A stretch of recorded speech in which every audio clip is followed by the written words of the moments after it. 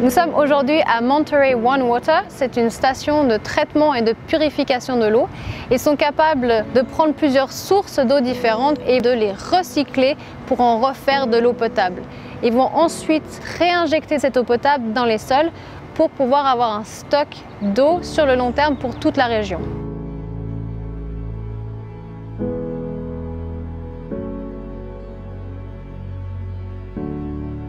Water in California in general, it's very scarce, and we're starting to see more dramatic drought years, certainly intense storms, potentially due to climate change, where we're unable to capture that water or have it captured as snow melt to last throughout the year.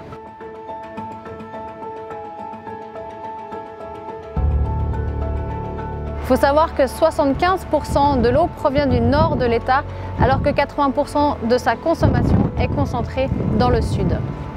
À tel point qu'un aqueduc a été construit dans les années 60 pour prendre cette eau du nord et la faire descendre jusqu'à Los Angeles.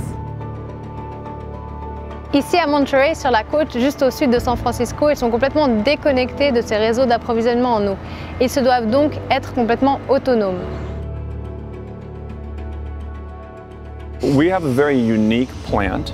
At this facility, we actually accept domestic wastewater from all of our customers, as well as agricultural runoff, agricultural industrial water, and we also accept a small fraction of storm water. So the concept of One Water is it's all water that can be treated and reused. That's what comes into this plant. The next stage is what you see around you, is an advanced water purification facility. What that is a different level of treatment, much higher, that produces water of a quality for drinking.